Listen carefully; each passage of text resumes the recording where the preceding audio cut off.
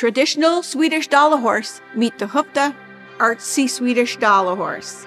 It's kind of a funny story how it all worked out. I was working on the Dala Horse design for HOOFDA because the Swedish Dala Horse's carving tradition dates back to the 17th century. My auntie Stela said, "Bert, you have to keep it traditional because that's what the Swedish people want. That's what they're looking for." And of course, she's right, but I had to put my own HOOFDA spin on the design, and I embellished it a bit.